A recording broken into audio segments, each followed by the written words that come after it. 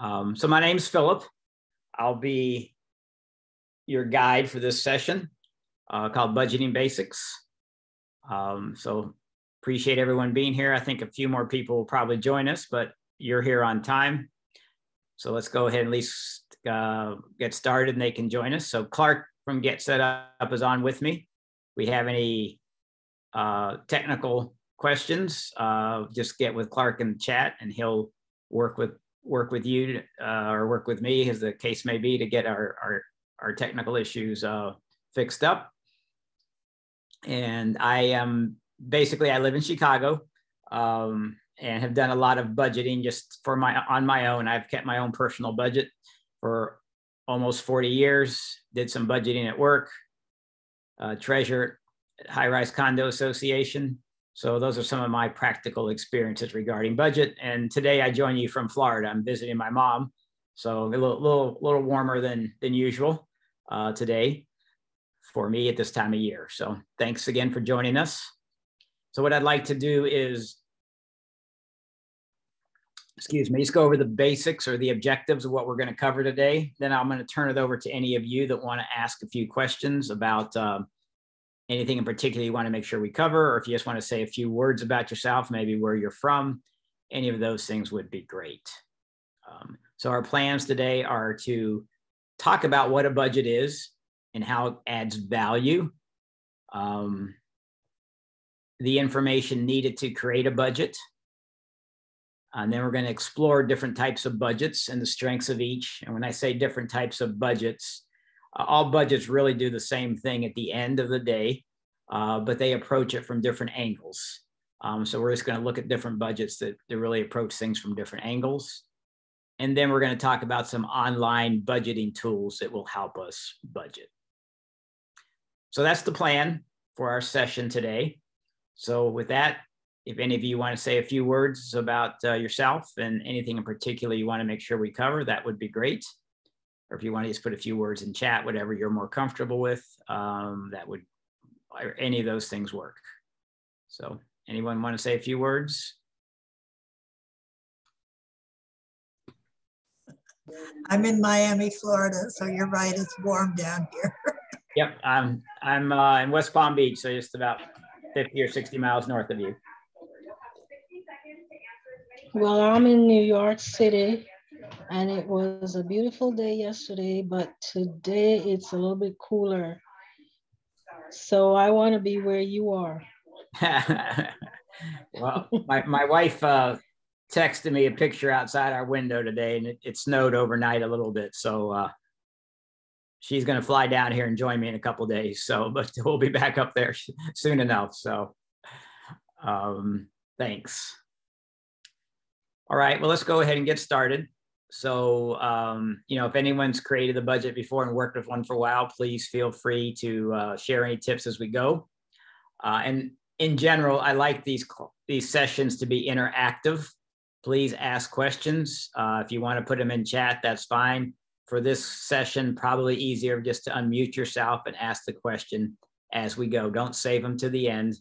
I'll make sure to have some gaps in time where we can ask some questions, but please, some of the concepts here are a little more difficult to explain. So if I'm not doing a good job of making it clear, let me know, and we'll try another angle to make sure we're all on the same page as we go through the concepts of budgeting.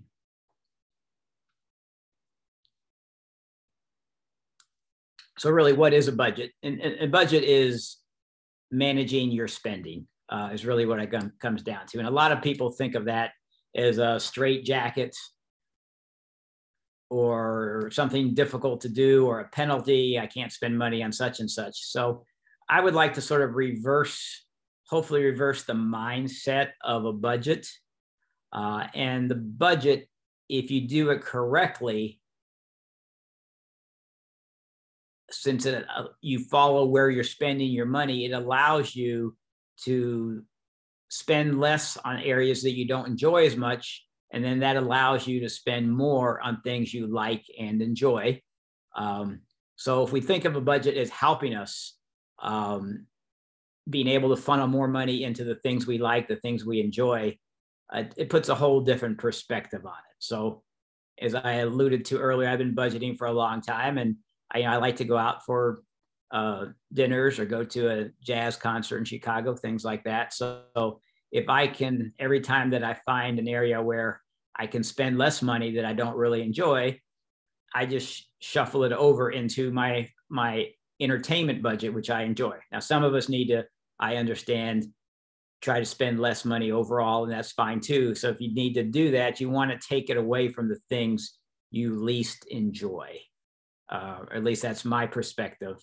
And if you think of it that way, the budgeting tool is something to help us and not a straitjacket or a hindrance. That really makes the whole situation a lot more fun.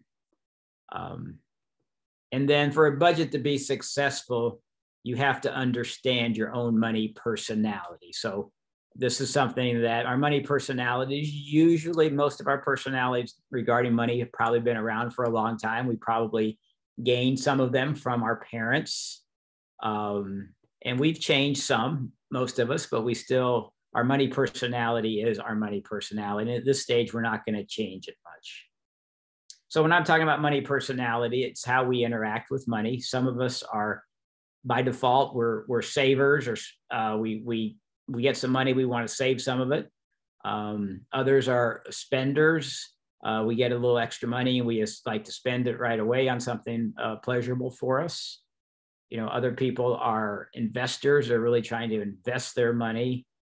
Others may be true debtors, where they don't really care about how much they're spending. And if they need to go into debt to do it, it doesn't really bother them as much. So we're not here to discuss everybody's money personality. You can keep that to yourself. That's not the challenge here. But I want you to be honest with yourself as to how you deal and how you interact with money, because your money personality, if you aren't honest with yourself as to how you interact with money, you are not in the long run going to be successful in regards to being able to maintain a budget, just being honest and candid about it. So a couple other people have joined us. We're just getting started. So my name is Philip. I'm your guide for this session. And we're just now talking about the basics of what a budget is. And also for those that were here the whole time, I talked about earlier, we're going to talk about a few different budgets towards the end. And a lot of these different budgets deal with different money personalities. So you're going to be able to figure out which budget maybe goes best with your personality as we go through the class. And again, if you're honest with yourself, this will be something that you can do. So any questions so far?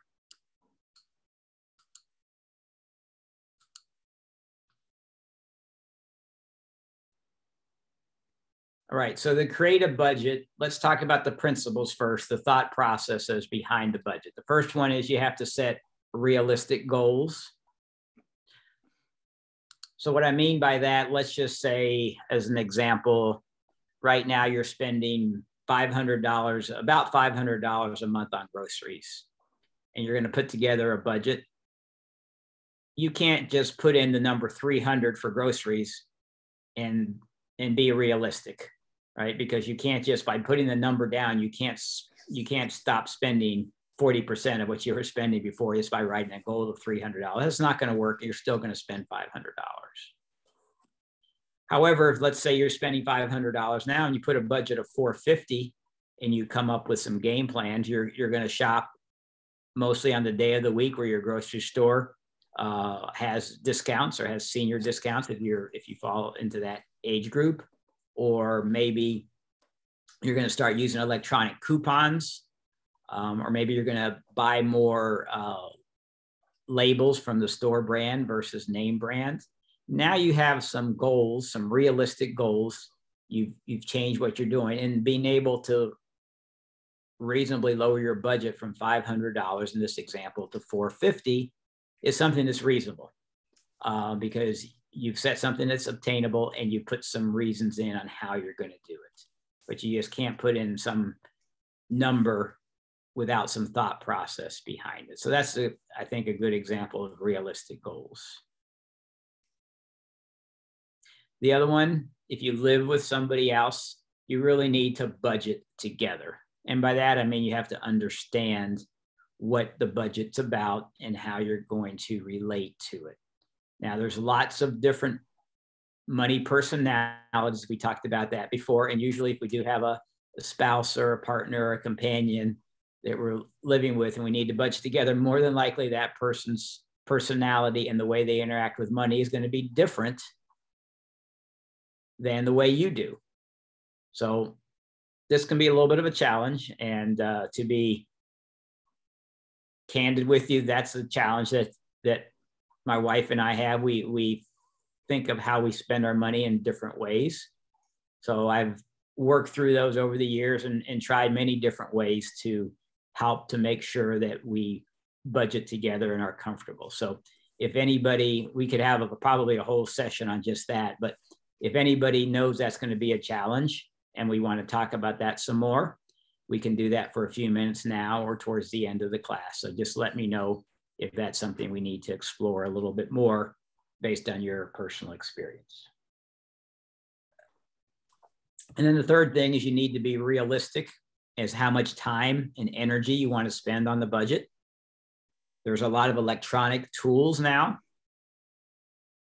that will help you both on your phone or your laptop or your desktop that will help you do the budgeting and do the dirty work and do the time-consuming things that you had to do manually 10 years ago.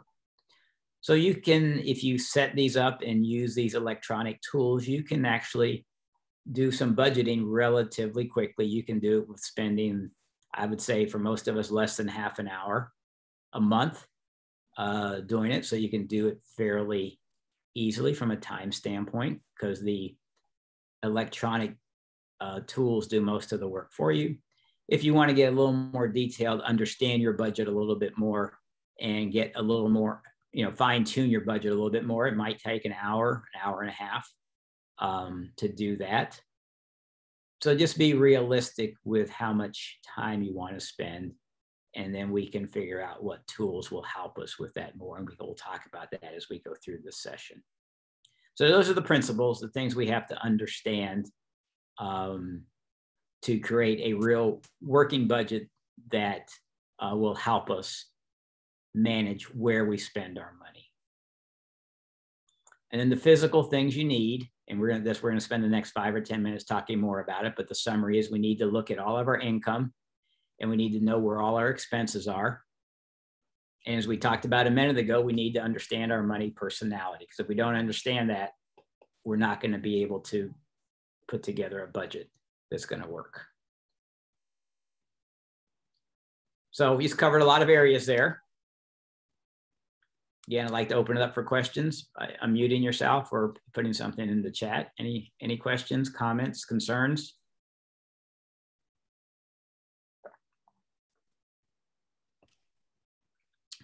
All right, well, please, like I said, please ask questions as we go. So the first thing we need to know is know all of our income sources. So since GetSetUp is typically more for people in or near retirement, let's talk about some retirement income. So can somebody help me out? There's 2 or 3 classic things that retirees will have as income. Does somebody want to jump in there and help me talk about some of those income sources? Pensions. Social Security. Social Security. Yep. Retirement benefits from your past employer. Yep. So pension and Social Security, you guys hit the top 2. You're absolutely right regarding those. Any other thoughts from somebody? A trust. Your trust. I call that, if you don't mind, investment, sort of lumping it all together. Some people have a trust, some have a 401 retirement plan, something like that. So just to make sure we cover it all, I like to sort of group that into an investment category, but exactly right. That would include money coming in from your trust. So for most of us, if you haven't gotten quite to the retirement age yet, usually you've been saving money, building up money towards retirement. And then typically most of us, once we go into retirement, we start taking money out from our investments, whether it's in a trust, a 401k, any other sources that we have, we start taking some out. So there's some income there. Exactly. So those are the three classic examples that most people in the retirement arena have. There's two others that I sort of, again, putting in some broad categories that aren't quite as many people have, so to speak, but a few people may have. Some still might be working a little bit, maybe some part-time work. You could be working full-time. Most of us don't really when we consider that. You might be doing some part-time work, some gig work, making, doing a few hours here and there per week. So you may have a little source of income coming in that way. And then the last one I call passive income. And when I say passive, that's something that you're getting some income in, even though you're not doing too much. So, a perfect example may be if you own some real estate and you have a manager of that, you still have some money coming in every month, your proceeds from a real estate investment, a house or an apartment complex. There's some other things like that. So there might be some passive income, as I call it. So those are the sources for your income. So you really want to make sure you understand where all your income is coming from. And then let's talk a little bit about expenses. So really to understand your expenses, you need to do one of a couple different ways to handle this. One way is to go ahead and use one of the budgeting tools we talk about at the end. And those budgeting tools, you sign up for them and you give them your credit card information or your checking account information or both. And they will go in there and they will pull out all your expenses over the last couple of months. And then you can categorize them into, they will figure out most of them, but there'll be some they won't. You might have like a local or regional grocery store. It's like in Chicago, a big one is Jewel. And the program might not recognize that Jewel is a grocery store. So you would code that to groceries. And then once you've done that 2 times or so, the tool will understand going forward that when you charge something or write a check for something at Jewel, that it's a grocery, and it will learn your spending pattern. So almost everything that you spend, especially stuff you spend over and over again, it will know exactly what category, whether it's entertainment, whether it's groceries, whether it's your mortgage, whether it's insurance, all those different things, it will figure out. So you can do this by signing up for one of these electronic products that will help you budget. If you're not comfortable doing that or want to dig in a little bit more, what I would suggest you do is either go back for 1 or 2 months, or for the next 1 or 2 months, go and look at all your expenses and figure out the categories for them. Again, this is a little more labor intense, but some people don't like to work so much with the computer and want to keep their stuff more private, and that's the way you can do it. The big trick here, I just want to make sure we're all on the same page. The big trick with this is just, if you are a person that takes cash out weekly or monthly, you say you take out $300 cash, you do have to, the computer can, or no program can figure out how you spend that cash. And if you just have $300 cash and you don't break it down to what you're actually spending it on, I'm just going to be honest with you, at the end of the day, you're going to have very difficult time being successful, because you need to know where you're spending those $300. June, if you don't mind me just jokingly picking on you, if June gets that cash and she ends up, buying cat food. We saw she had a beautiful cat when she first started there. She spends a lot of money on cat food out of that cash and doesn't allocate it to her pet expense. It's not going to be realistic. So if you're getting out cash, you do need to keep track of where that cash is going, and then enter that into your computer program or your spreadsheet, whatever it is you're doing to keep track of your expenses. And then the final thing with expenses, let's just say no matter which way you do what we've talked about, there's going to be some things that I will call seasonal expenses, things that don't happen every month. but they're usually pretty big. And this is really what we need to work on. So the classic example of a seasonal expense may be your auto insurance or your homeowner's insurance. So let's just say you've kept track of your expenses for the last 2 months and you did not have to pay your auto insurance because you only pay it once every 6 months. Or you pay your own homeowner's insurance. It doesn't come out of your mortgage. You didn't pay it because it wasn't due. You have to figure out those expenses that don't occur every month and then figure those out into your budget. And the reason I call them and others call them seasonal expenses, a lot of these expenses are things that only happen for a period of time. So June, if she has, somebody that mows her yard, that's going to be year round since she lives in Florida. So that's not really a seasonal expense. Everybody's going to be every month. But those of us that live in the Northeast or the Midwest, we may have somebody come for 3 or 4 months and plow our driveway from snow, et cetera. So we'll only have those expenses for a few months out of the year, but we need to figure out how we're going to pay for those. So we need to keep track of those. So that's why the name seasonal expenses comes in. So we've covered a lot of ground. Home repairs are always a big shock, when they come up and you weren't expecting it, but the air conditioner goes bad, or you need a new dishwasher, you need a new refrigerator. There's a lot of those are the things that really I'm not well prepared for. It's always a shock, right? Yep. And I talk about those. So let's talk about it now. I usually talk about it a little bit later on, but that's perfect. And you're absolutely right. So what I propose is the 2 big places where those can occur on a regular or a semi-regular basis is just like June said, the home, and the other one could be your car, right? You need new tires or you need new brakes on your car, if indeed you do have a car. Somebody that lives in New York City or Chicago, we may not have cars, but in other places we do. So those are the 2 big areas where you can go 3, 4, 5 months. You can go a year and a half without having any expenses, and then something big comes up, as June just talked about. So what I advocate is having what I call a maintenance allowance for those. Either you can lump them together, knowing it's either for your car and your house, or you can have 2 separate ones, one for your house, one for your car. And so what I advocate is you figure out an amount of money that you put in there every month, whether you have any expenses or not. And then when the expenses do come up, June, hopefully you've been budgeting for them. Say, let's just say it's $200 a month. You've been budgeting $200 a month. And let's say in 6 months, you need a new air conditioner. Now, you might not have fully enough in there right then because you just started budgeting, but you have a running start. You have some money in there, and then you continue to put some money away into those emergency funds for your house and your car. And I do another session with GetSetUp called it's called Budgeting Workshop.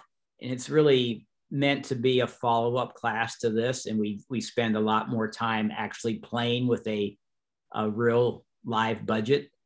And in there, I go a lot more detail into a maintenance budget for the car and the auto. But that's the way I would propose you do it. Does that help a little bit, June? Yes, it does. Thank you. Sure. And then the other thing that sort of coincides with this is really to make a workable, easy to do budget, you need to make your expenses monthly. So what do I mean by that? So let's pick on a seasonal expense. Let's just say that your car insurance, you pay it twice a year, and I'm going to make these numbers real easy, but you pay it twice a year. It's $600 in June and $600 in December. Let's just make that up. So that means you're spending $1,200 a year on your auto insurance. If you try to budget for $600 in June and $600 in December and only those 2 months, it's not going to be successful. It's going to be a nightmare to try to work out, and it's just going to drive you crazy, and it's going to be confusing, and I can promise you it's not going to work. So for all the items, if they are not regular routine expenses, what I suggest is you make those a monthly expense. So just using the car insurance as an example that we just talked about, $1,200 a year for that car insurance we pay twice a year. I would take the $1,200 and then divide it by 12 because there's 12 months in the year. And then that's saying on average, we're spending $100 a month on our auto insurance. And that's what we put into our budget. And each and every month, we put $100 of our expenses towards the auto insurance. And then when the auto insurance actually comes up, we have the money to pay for it. So what that means, and this is the trick, and again, this gets to your money personality, is there's going to be some months where you don't spend all your money that you have budgeted. So you might have coming in again, let's just say let's say it's March, because it is March. You're going to have in your budget, you're going to have $100 for your auto insurance, but you're not going to pay anything. So that means your expenses are going to be less than your income for the month. So if you have again, your money personality, if that doesn't bother you and your checking account gets a little bigger and it's not going to make you want to spend money because it's up a little bit higher, then that's fine. You can keep it in your checking account. If you see extra money in your checking account, you know that's your personality, you know you're going to spend it, then you need to take out any maintenance budget and any of these budgets that don't occur every month and go put it in your emergency fund. So you don't see it there in your checking account and you don't have the urge to spend it. So all this, that's why I said you need to understand your money personality. And then when it comes due, you can take the money right out of your emergency fund because you've been putting it in there every month and you have the full amount to pay. And it really doesn't affect your emergency fund because this was extra money you put in there knowing you were going to use it in June or December, at least from my example.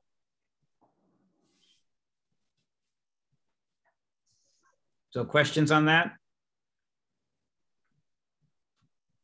Okay, the same thing happens on income. Somebody talked about their investment income or their retirement income coming in from investments, and that might not be the same every month. So things like our Social Security benefits, we know that's the same every month between January and December. If we do get a pension, that's probably for almost everybody, it's the same amount every month. But then other things like our investments, we may get them at different times. They may not come in constantly every month at the same amount. So you want to do the same thing, figure out approximately how much income you're going to bring in from your investments for the year, and then divide that number by 12. And then that's going to be your income on average for your investments. All right, what other questions do we have?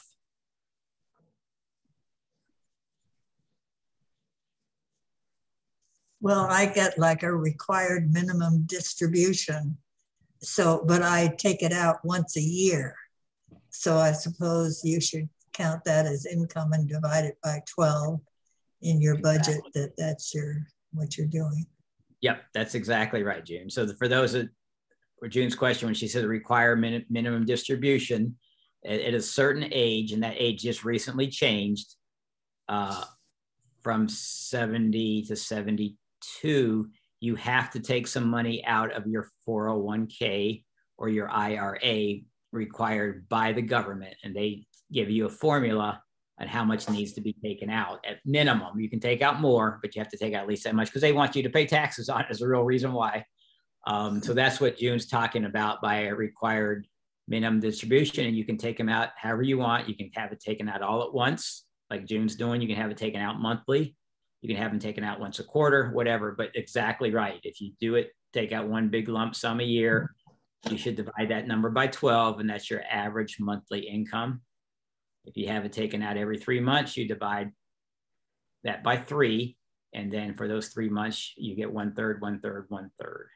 So exactly right.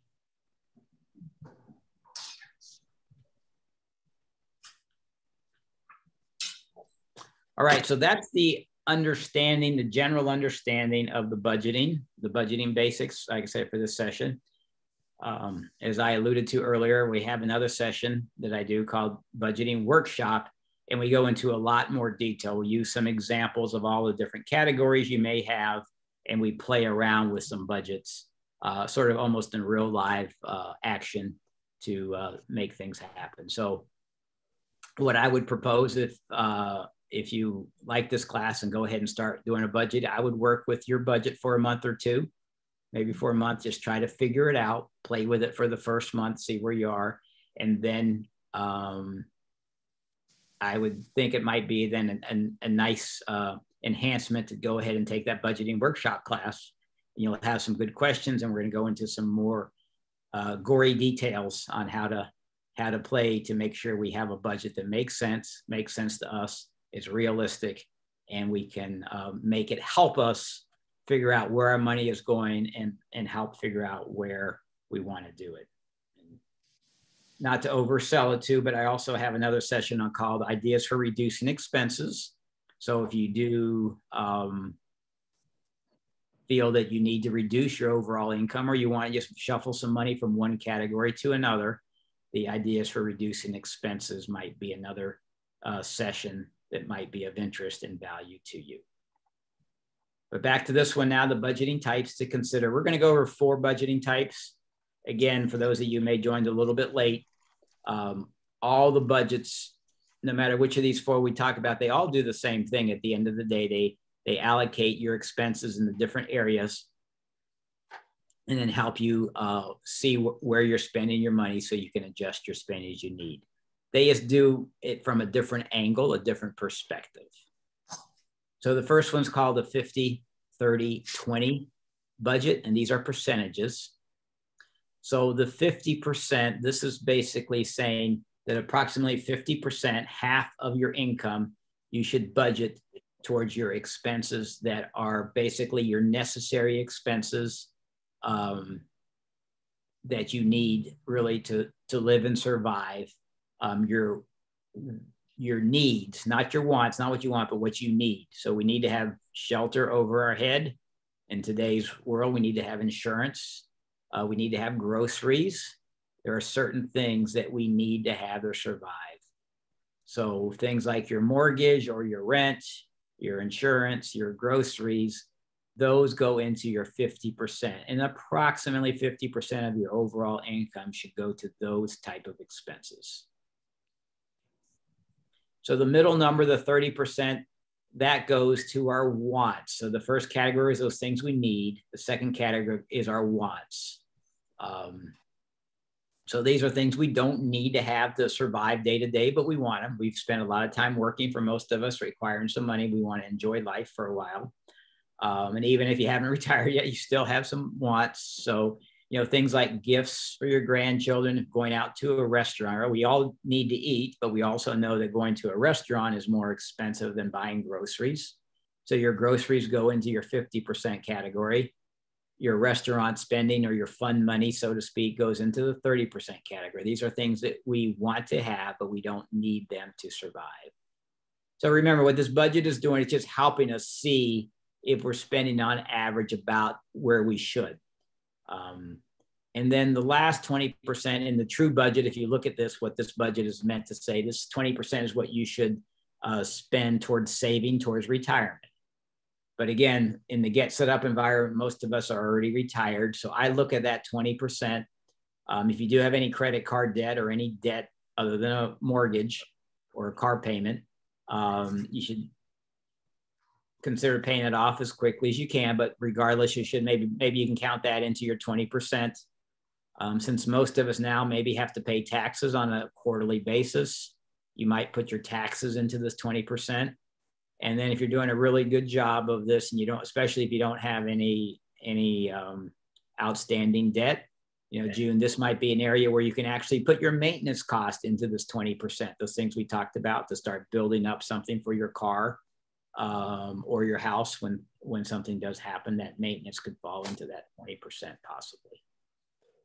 So this budget is really good for if you haven't budgeted before and you sort of want to see what your money is going towards. This is sort of a guidepost saying that, about 50% should go to this category, about 30% to this category, and about 20% to the third category. So it really helps you.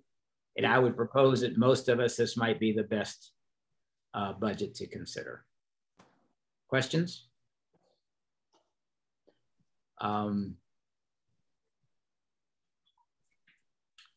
So that's the 50, 30, 20 budget.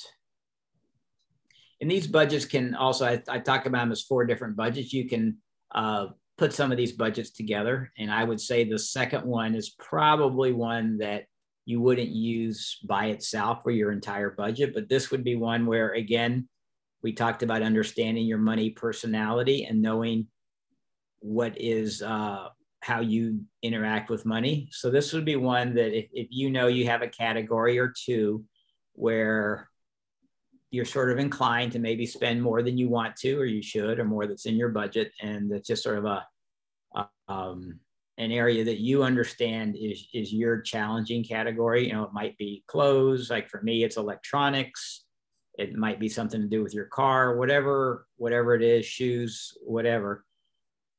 So the envelope system was that name came from the old days. And by the old days, I mean, quite some time ago when we paid for cash for everything, or almost everything we paid for cash. Now we use credit cards, debit cards, checking accounts, all that to pay for a lot of our expenses. So in the old environment where you had cash, what the envelope system is you would write down your different categories. So let's just, use a couple. We could have our clothing allowance, or maybe our entertainment allowance. And then let's just say, for argument's sake, that I've budgeted $200 a month for my entertainment expense. I would put $200 into an envelope, literally $200 cash into an envelope. And if I'm going to go do something that falls into my entertainment category, in this example, I take the money out and go buy something. And then if you run out of what I say, if you run out of money before you run out of month, i.e. it's the 22nd of the month and I am going to a concert and now that eats up my $200, I know that realistically, that's the last thing I can do in that category for the month. So another 8 days, I get another $200 and can start over. So that's why I say this one's a little bit different. So I would suggest you maybe use it for 1 or 2 categories only if indeed you have some challenges with that. Now, the envelope system can very well work over into the electronic world. So a good example is that some of the budgeting tools, they may have a big circle.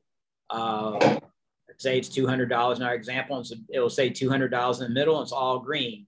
If you then spend $50 that goes into the entertainment expense, the green is now 3/4 of it. And then 1/4 is red because I spent $50 of my $200. So the circle is now 3/4 green, 1/4 red, and it's going to tell me right in the middle of it that I got $150 left.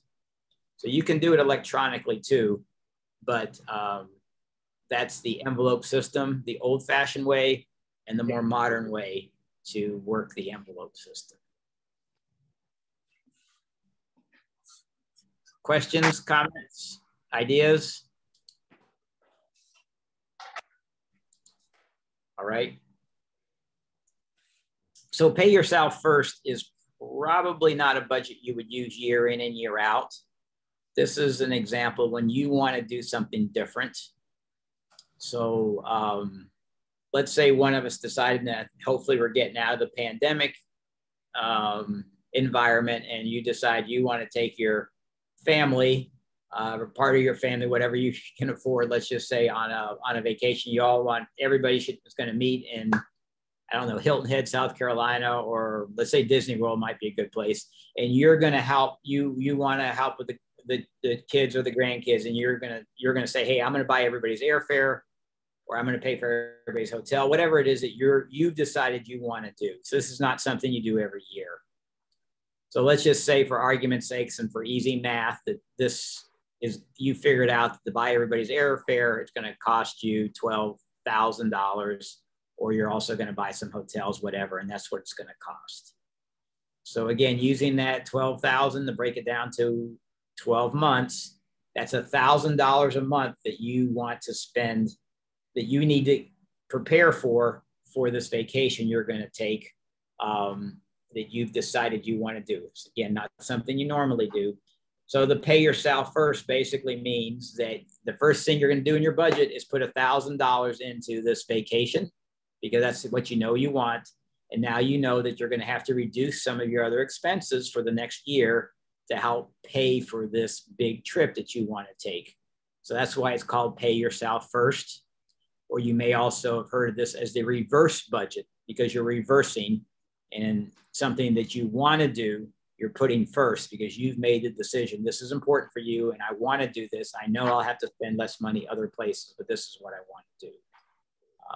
So you might do that for a year with something special or different. And then the zero base budget is probably what most of us think about as our regular budget. When we think of budgeting, before we get into a lot of detail like we've done in this class, and it basically is zero-based. Every dollar has a goal. So if your income is $5,000 a month, your expenses need to total $5,000 a month, no more than that. And it doesn't matter. You don't put them into different categories to help you figure out maybe where your weaknesses are, or you don't worry about paying yourself first. You just put everything together. So it doesn't matter if you want to spend 2/3 of your money on a big fancy car. That's fine, as long as you understand you're not going to have very much money for everything else. But if that's your primary goal, that's fine. So the zero-based budget is basically a basic budget with no guardrails, no help to you. You just do it the way you want. Questions? All right, so a few closing tips here in this category. You need to allocate some money to play money, right? You know, it may not be a lot if you have all your good categories, but you need to, you know, whatever it is that you don't do very often, but just some small things. Maybe you don't go to a lot of movies, but every once in a while, you know, once every 2 or 3 months, you go to a movie, or and maybe you don't go out to many concerts, but infrequently you do. So you need to have every month a little bit of money. I call it play money, where it's just for something fun, something unusual, something different you don't normally do, but you want to be able to do it. Maybe it's, you know, you buy a lot of ice cream in the summertime, or, you know, go out for hot chocolate in the winter, whatever it is, little things that you want to not have into a big category and just lump them together. I call it play money for me. I've been budgeting for a long time, so I use basically everything that's fun for me.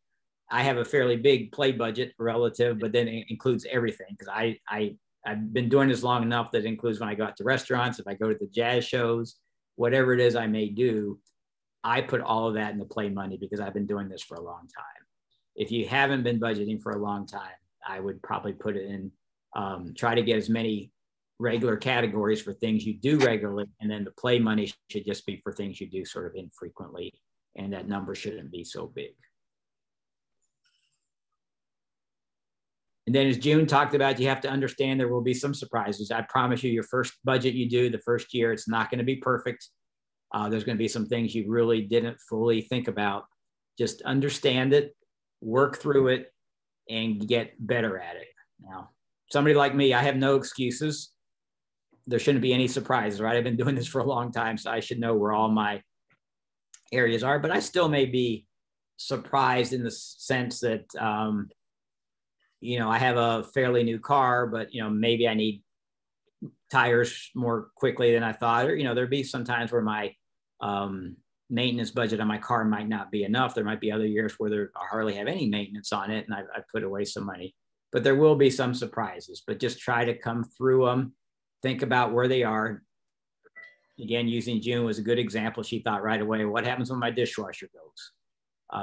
So we have those type of things. So now we know how to work on that. We have a maintenance budget for a house. You might realize after a year or two that the number you've chosen is not realistic. It might be too high, it might be too low. You need to adjust it somewhat.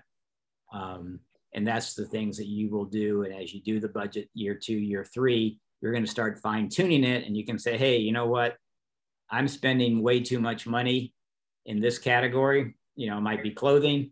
And I would rather spend that money in another category, might be for entertainment, using my example. So I'm gonna purposely budget less for clothing and more for entertainment. Now you see what you're doing. And like I said, this is where the fun part comes. You get to decide how you can get more money into the things you like and enjoy, as we talked about at the very beginning of this, and spend less money in areas you don't enjoy. Why spend money you don't need to in something that you don't really enjoy? Right? It doesn't make any sense. If you have a gym membership and now after the pandemic, you decide you can exercise outside, you don't need to go to the gym as much, don't keep paying that gym membership. You can cancel that thing. So let's, look at what we can do differently to get more money to do what we enjoy.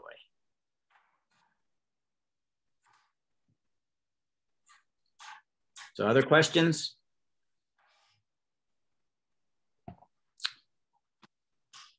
All right, so let's just talk about some of the budgets. We talked about some tools. So Mint, it's a product called Mint.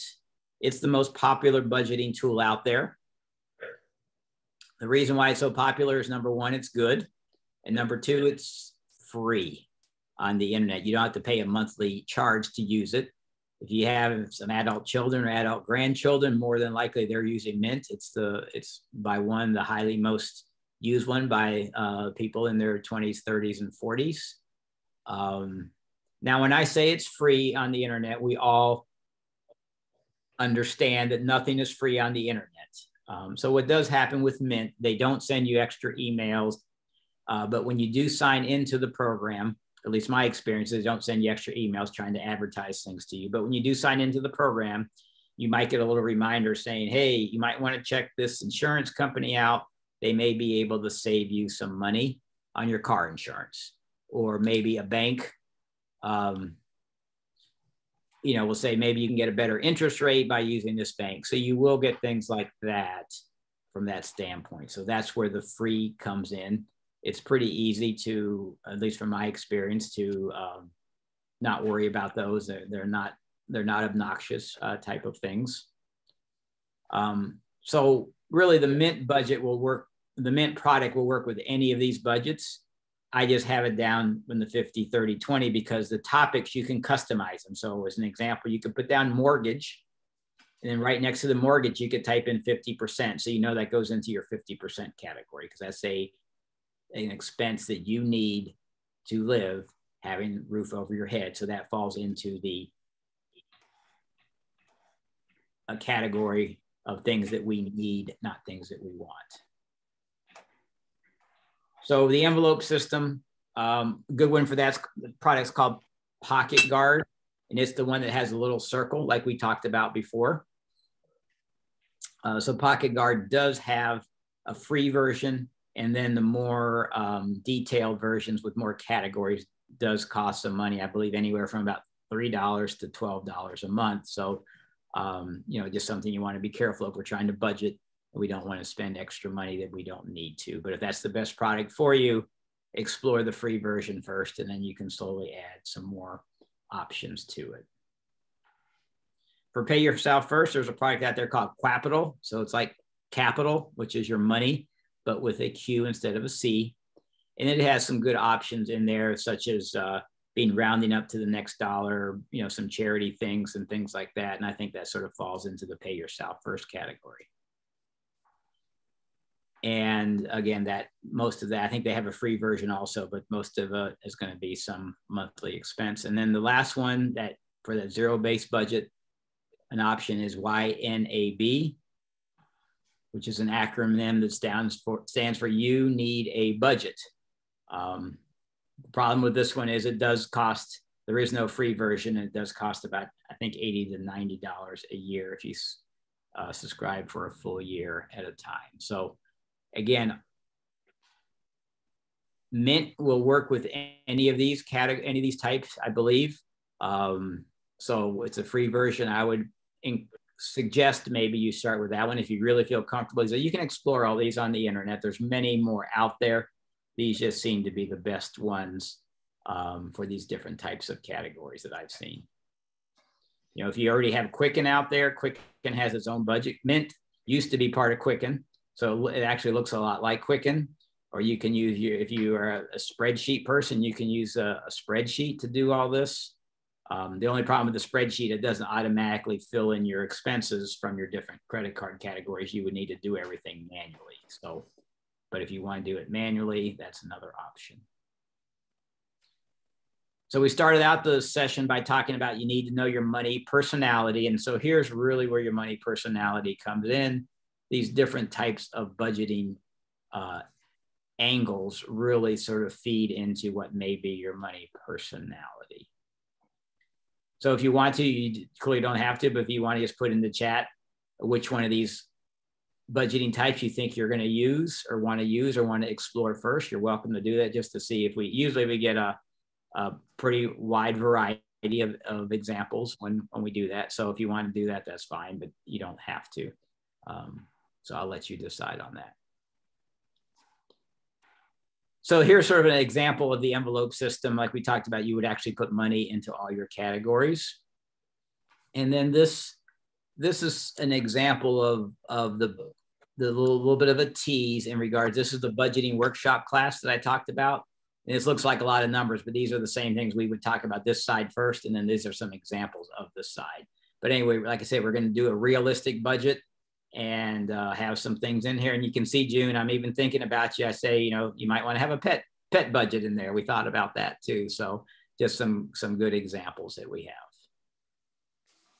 So just as a brief summary, work within your money personality. It's probably the 4th or 5th time you've heard me say that. So that's indeed, it is important. If you aren't being honest with yourself, this is not going to work. If you say, oh, I save money all the time, I don't have any problems, and you pretend that's what's happening when indeed it isn't, it's just not going to work. You just got to be honest with that. You can make it work with whatever your personality is. You just have to be honest with yourself. And you do have to work within your income level, right? You can't be making $5,000 a month and then spending $8,000 a month. On any one month, you can do that, but you're not going to be able to do that every month and be successful. And that's the other thing to remember about a budget. Let's just say that I have a grocery budget of let's say $500 a month. So that's what, $6,000 a year. In no one month are you ever going to hit exactly at $500. Or it'd be highly unlikely you're ever going to, your budget of $500, you're going to hit your exact expenses. But if your budget is realistic at $500 for groceries, one month you're going to do $480. Another month, $490, another month, $510, another month, $520.